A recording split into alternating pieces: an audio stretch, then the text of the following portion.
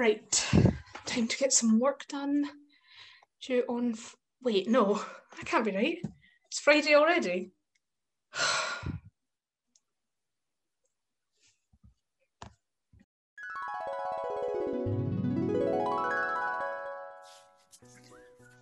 Looks like we missed a day thanks to lockdown.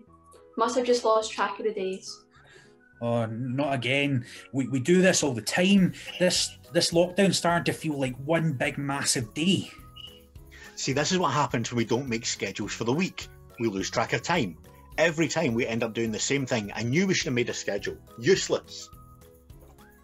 All the days have run into each other and we probably should have put together a schedule or a routine to break up the week. But we're here now. We can't change that. Okay. Look, if we start now, then we can get it finished in no time. Then we'll have the whole weekend to look forward to. What if we don't finish it in time? That'll be so humiliating. As well as that, if we don't finish it today, our weekend is going to be absolutely ruined. It'll be all I'll be able to think about. Oh yeah, because weekends these days are great, you know? All these time just to hang out together. Oh no, wait, that's what we do every other day. That's what this mess has got us into. It's great. It's not a big project. If we get started now, make a good plan about how we'll finish it. We'll be done in no time. Don't worry. Then, once we're done, we can then relax afterwards and watch a good Pixar movie.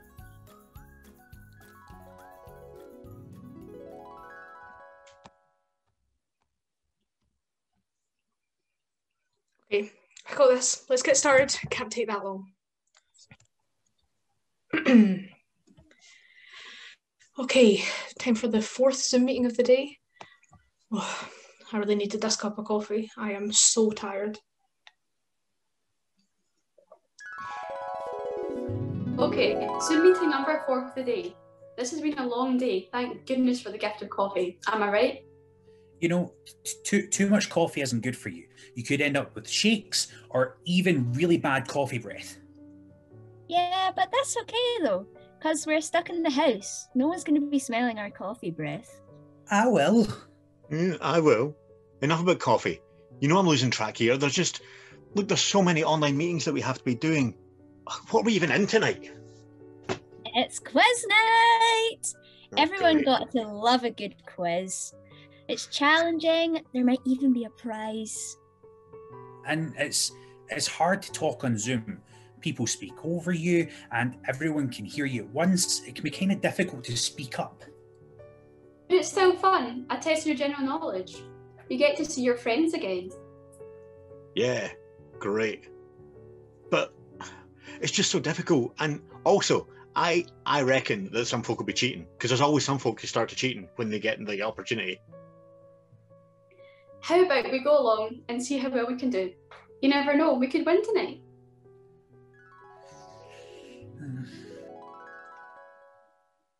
Oh, hi everyone. How are you doing?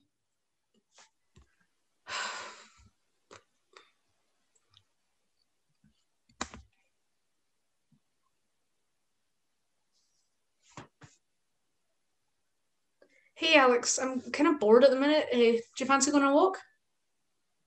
Oh, you're busy? How about later today then? Oh, okay. Maybe another day? Should I go on a walk without them? I can't believe they're busy. Stop.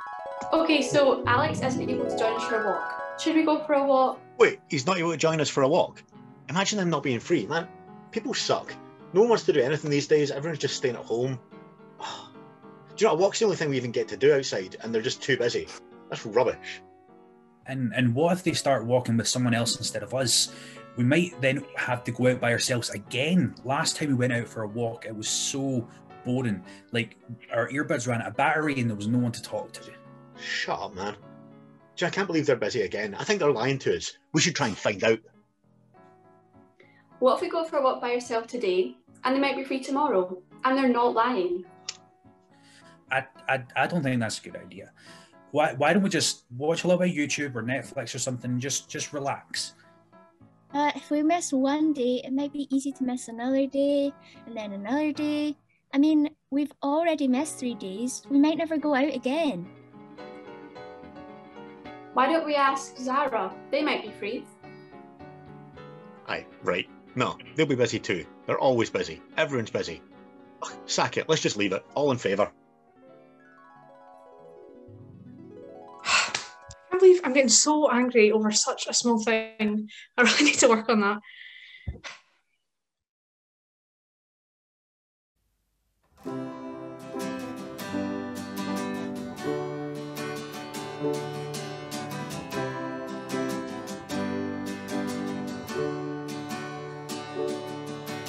Higher than the mountains that I face, stronger than the power of the grave, constant in the trial and the change. One thing remains, only one thing remains. Your love never fails, it never gives up, never runs out on me. Your love never fails, it never gives up, never runs out on me.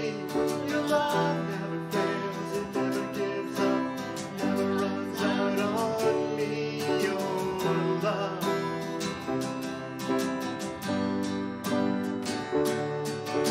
On and on and on and on it goes, and it overwhelms and satisfies my soul.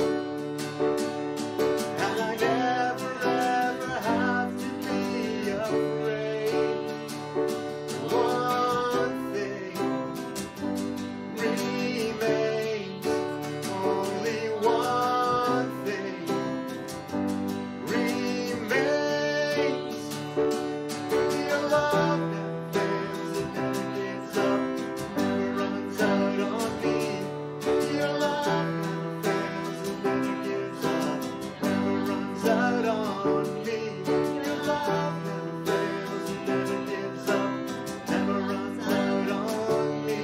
Your love.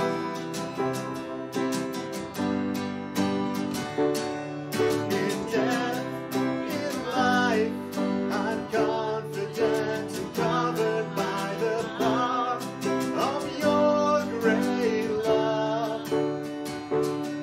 My debt is paid. There's nothing that can separate my heart from your great love. In death, in life, I'm confident and covered by the power of your great love. My debt is paid. There's nothing that can separate my heart from your great love. Your love never fails, it never gives up, never runs out on me. Your love never fails, it never gives up, never runs out on me. Your love never fails, it never gives up, never runs out on me. Your love.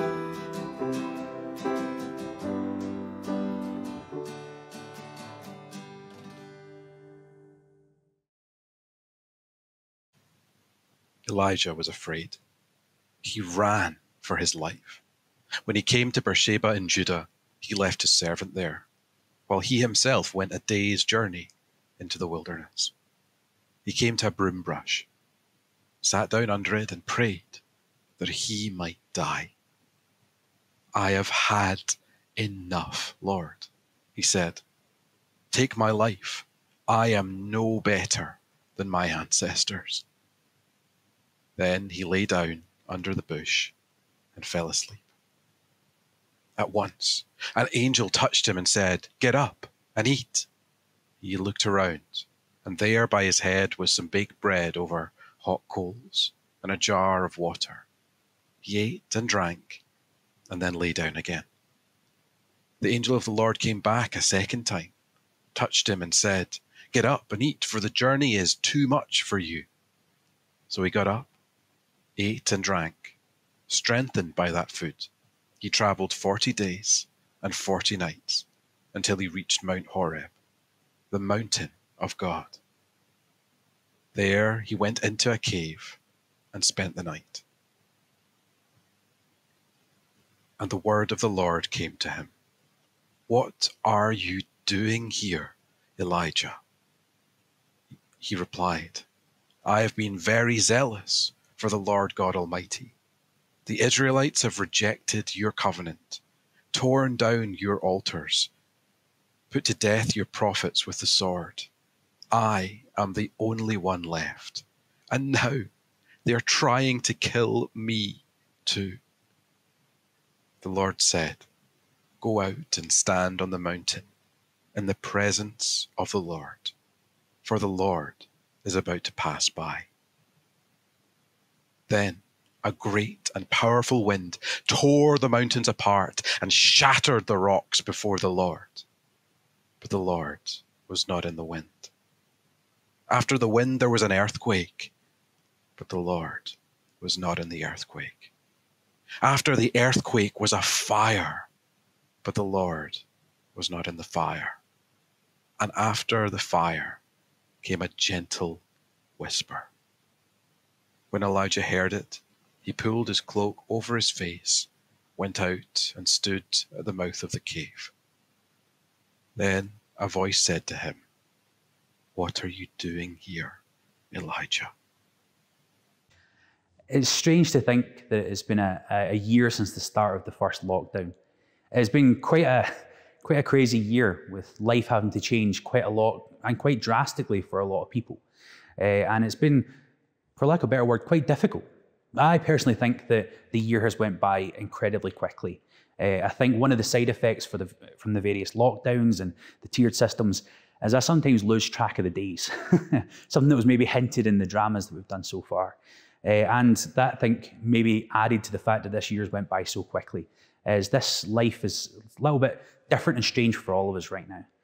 And one thing that we were bringing up last month was a side effect of all the various lockdowns and stuff that we've had has been maybe a sense of our community being slightly lost during this time. And last month we were speaking about the importance of community and trying to bring it here in amongst this time where it's difficult to be a community, and how important that is to our faith and to our walk. Today I want to think a little bit about mental health. And I think mental health is something that has affected many people throughout Britain for a long time. And for some people it's fully diagnosed and it's a major thing in their life that they've had to deal with for a long time. For others, it might be something so simple as during this lockdown, because life has became so different, that it started to affect them differently. So maybe they start to feel maybe a little bit down in the dumps, maybe a little bit out of it. But I think this whole subject is really important for those that maybe have been dealing with mental health issues for many years, and for those that maybe are starting to have small shades of mental health things within their life that they need to work on. And I want to start by thinking of, there's something I was told when I was a little bit younger that I would say is a complete lie. And that is, if you struggle with mental health issues, then clearly there must be like a lack of faith, or clearly there must be a wrong connection between you and God. And I'd like to start by saying that is a lie, as I've said. That I know many people who handle mental health issues as well as being a Christian, and they're some of the strongest and most amazing Christians I've met. And there's some people in Scripture that also go through this very same thing. One of which being a guy called Elijah, who does struggle with mental health issues quite majorly. And we see in this part of Scripture that we've read already a major moment where he is fully feeling the brunt of that, the difficult time that he is facing. And I think that through looking into that difficult time, we might be able to draw strength for maybe the moments when we feel down, or maybe for the grander scheme, those who are dealing with bigger things such as depression and anxiety. Maybe I hope by looking at Elijah, we're able to draw stuff from him, and maybe that can help build us up for our walk as we continue walking with the Lord. So let's think a little bit about the context of Elijah and the world that he was in. So Elijah was a prophet. He was a prophet that was to essentially remind the people of Israel of God, to remind them that he's the God who freed them from slavery and brought them into this new land of prosperity. And during the time that he was a prophet, the king and queen of Israel, well, they actually were trying to kill people who worship God. They were trying to throw them out of their cities and out of their entire settlements. The whole point was they didn't want God anymore.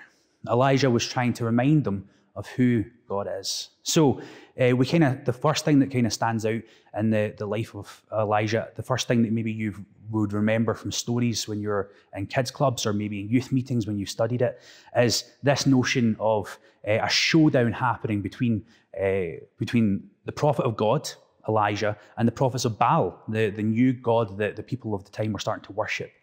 And this happens on top of a mountain, and it's a cool concept where two groups of people are seeking to have a pyre get set alight by their god. So Elijah's praying to God, wanting his pyre to get set up in fire, and the prophets of Baal are looking to do the same. There's this thing where everyone's watching. It must be quite an interesting thing to see.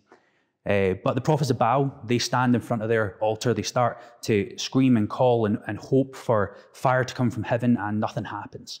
And Elijah just waits. And then when it's his turn, he pours water, and then more water, and then more water on his altar so that all the wood is soaking wet. And then he prays, and God sends down fire from heaven. This awesome miracle, this awesome sign to remind the people that God is the one who'd saved them, that God is the one who's in charge. And it's this awesome moment where I'm sure if I was Elijah, I would be on such a high, such a moment where I can be like, this is so awesome, God is working so mightily. However, often after highs in life, there comes lows. Because right after this, he got a letter from the queen, and the queen was saying, I'm going to come kill you. So he ran away, and he tried to get to a place to hide and to be away from the king and the queen who are trying to hunt him down. And he goes out into the wilderness. He leaves his servant aside, and he's just broken. He's just facing a really hard time mentally as he sits down in the shade and he prays openly and honestly with God. And he's just like, I want it to be over. I want it to be done. We're seeing an insight into someone who's very clearly struggling with a big part of depression. And it's such a massive thing. For some people, it might be something that they're used to. For some people, it might be something that they've never experienced before. But it's this large moment where after this great high, suddenly there's quite a mighty low. And he's looking to God in this moment. And I'd like to think about the way that God works with Elijah and the way that God works this period through in his life. He starts off quite plainly and quite simply. I'm going to say three things. The first thing that he does is he gives Elijah food and drink. It's quite an interesting statement that that's the very first thing that God does. What God's trying to do in this moment is he's trying to take care of Elijah. He's trying to help Elijah take care of himself.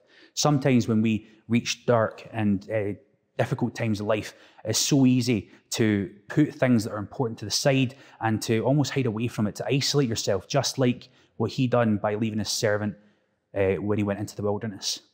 And it's quite a difficult thing to deal with, but the thing that God does is just encourage him to take time to take care of himself. And that's something that's so important to us. I remember at the start of the first lockdown, I was starting to feel a little bit down. And for me, it was only just a little bit. Some people struggled with a lot worse things. But I remember Callum just speaking to me and just saying, Johnny, your sleeping patterns all over the place at the moment. Life has kind of changed. You don't have the rhythm of work in the same way as we did before. Everything's all online. Maybe why don't you start by taking a little small few tasks and focusing your day around that? And that will maybe help you as you're struggling. And that small, simple thing, just taking a little bit of time to take care of myself, made a large impact on me and started me on the journey of getting out of, for me, what was a small low and into a better pattern of life for a while. And that was really impactful for me, and it was something so small. And that's the first step that God does with Elijah. He gives him food and water to help him go on this journey that they're going to go on together. He gives him a little bit of time to get himself a little bit more right. Then afterwards, he goes on a journey with God, and he ends up being in a cave. And God just simply asks him, what are you doing here? The second thing that stands out is God asks us to speak honestly and openly with him and with other people. One of the things we're going through at the moment is a prayer course in our Monday night studies. And one of the things that's came up a couple of times is the importance of just being open and honest in prayer, through the good times and through the bad times, and speaking to God and being honest about what's in your heart and on your mind, even when things are tough and when things are difficult. And actually, just by opening up, that starts a process of you and God working through the problem that you have at that time. And it starts a process where you can start to make yourself more right, make yourself better during this time. Work on your mental health a little bit more. And that's so integral to Elijah's journey here as he talks through his problems with God and what's happening. And then after that, God then sends a fire and a wind and an earthquake. And it's like a crazy moment that's a bit confusing sometimes, but really interesting. Then after all these big physical signs, there's a small, still voice. Those other things you can see from miles off, but a small voice, you have to draw close to hear it. What God is saying in this final part, what God is doing in Elijah's life, is he's letting him know that he is with him. That God is with him in that small cave. That he is coming and he's speaking quietly and intimately with him. And what does that mean? It means God seeks us in our lows and in our highs to come close to him. To seek to be with him during this time, to come to him in prayer, to try to read the word of God. And through doing so, him and you can work through this difficult part of your life. That's what happened with Elijah. And then we see him after that going up and continuing on his journey. And that's, I think, the challenge and the call that comes through this passage. This notion of firstly, taking a little bit of time to take care of yourself. Putting time aside, maybe putting some things in place to guide your path. Then secondly, speak things out openly with God and with other people, maybe brothers and sisters in Christ, or maybe somebody you trust in your family. And then beyond that, draw close to God in this time because he seeks to draw close to you. That's what stands out from Elijah. And then beyond that, you get to see Elijah's journey continue. And that's what's so important about during this time where things are difficult and tough, is the fact that we're able to continue on this journey with God and grow and develop through the good times and through the bad times. But what happens to Elijah next? I think that's something that's quite important, something we'll look at next. So we've looked a little bit at Elijah when he was spending time in that cave and how God was working through this difficult time in his life. And what happens next? Well, God calls him to go and to act and to do various things. And one of those things is to essentially get this young guy called Elisha and take him under his wing for a period of time. Go and essentially train him to be the prophet that's going to succeed him in the future. And you got this little bit where it then just suddenly cuts off. And then we don't hear about him until he's finished his job as a prophet. But it suggests that he's continuing on for a wee while before he passes on the mantle to someone else. And that's the thing that stands out to me during this time. He lets Elijah know that he's not alone. Elisha is going to go with him and they're going to continue this journey of faith together. And that's the amazing thing about Scripture. When Jesus died and rose again, he united all people who might be so different through faith to one another. And we're called within faith to help each other, to continue on this journey of faith together. That's the important part at the end where he's getting sent off to continue doing his mission. He's getting reminded that he's not alone. As he already knows God is with him, so also is his brothers and sisters. And together they will continue to grow in their relationship with God despite the good times and the bad times, despite the struggles that he'll have within his own mental health. And that is the thing that I find so important, is this notion of by faith we're brought together. If anyone knows, whenever I talk about faith, I always bring up the notion of the shield of faith. And the reason why I think that's so important is because the shield that's been spoke about by Paul as he speaks about this is a Roman terror shield. And that's a famous shield in history, one that we look to a lot. And actually, the reason that that was made that way is so that you can defend the people next to you, your brothers in arms. And that's what we are as Christians. We're a unit, we're a family. And the point of faith is to help and build one another up in the good times and in the bad times, to draw close to one another and help each other. And I think during this time of pandemic, as we're continuing through, now that things are like a little bit alleviated for a wee while, we pray that we come together, bringing forward that notion of community that was mentioned last month, and seeking together to grow in our faith, to help each other during the difficult times, and to continue spreading his word. Hopefully that has been a bit of an impact to you as you continue to seek after God.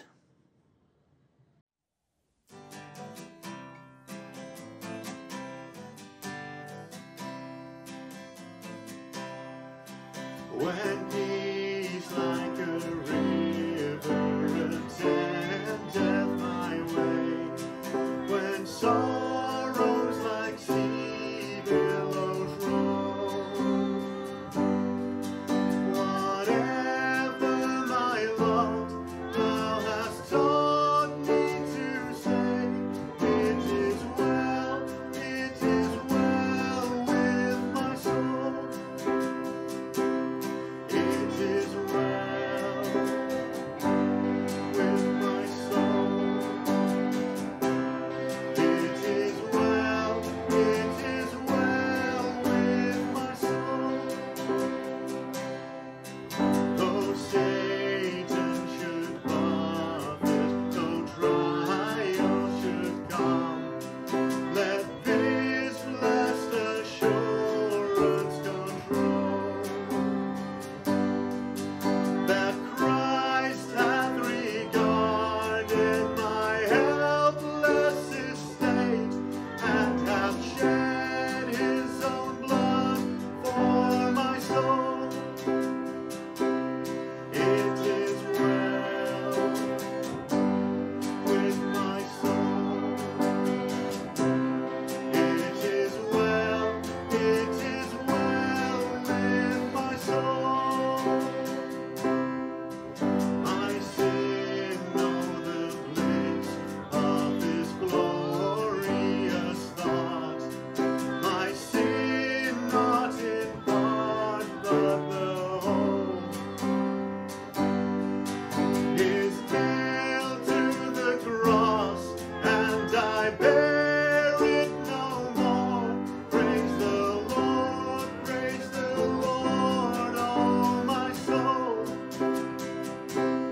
It is well with my soul. It is well with my soul. And Lord, haste the day when the faith shall be sight, the clouds be rolled back as a scroll, the trump shall resound, and the Lord shall descend. Even so, it is well with my soul. It is well with my soul. It is well with my soul. It is well with my soul. It is well with my soul.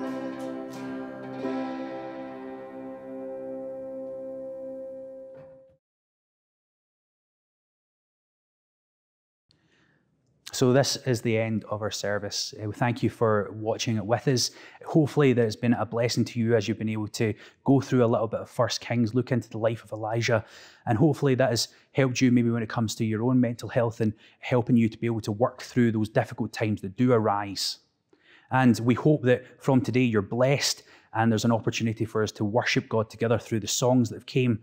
And lastly, we pray that as the weeks continue, as schools start to come back online and you're able to go back in person, I mean, we hope that you're blessed from that and you actually get a better sense of education than maybe what you're feeling online. We hope that as things maybe start to go back to being in person, that we're able to bring about that sense of community that we spoke about last month, but then also bring about this sense of being together in faith and helping one another. We hope that that continues to grow and thrive in our church. So let us just finish our service today just with a word of prayer. Father God, we thank you that you are always the same, yesterday, today, and forever. Just as you helped Elijah through difficult times, you help us through difficult times. No matter how prevalent they are, no matter how often they are, we can always know that you're there and you're with us and you're for us. You empower us and enable us to go on to continue to serve you and do mighty, awesome things, just as Elijah did. We We pray that we'd find brothers and sisters to draw close to. We pray that we'd seek each other to build one another up during the good times and during the bad. And Lord, we pray that you'll continue to inspire us to look more like your Son, Jesus. We pray this all in your name. Amen.